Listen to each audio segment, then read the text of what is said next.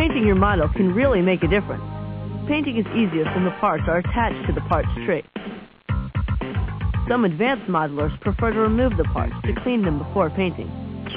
This separates the parts from their number, so organize the parts so that you can identify them later. Models are commonly painted with one of 3 different types of paint.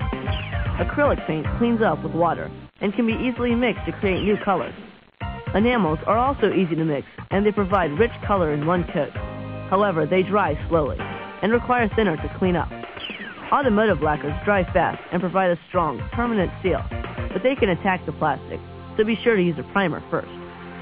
Brush painting works well on small parts.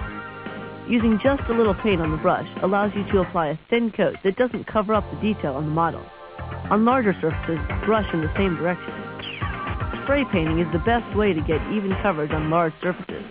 Take your time and apply several light coats. Airbrushes give you a lot more control over the flow of paint, so that you can consistently achieve a professional finish. Masking allows you to achieve a perfect line between colors. Start with the lightest color on the model. Then apply tape over the areas you want to remain a light color.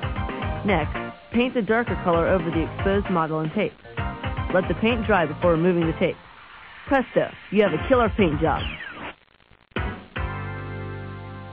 So remember, painting is easiest when parts are on the parts tree. You can use acrylic and enamel paint and automotive lacquers.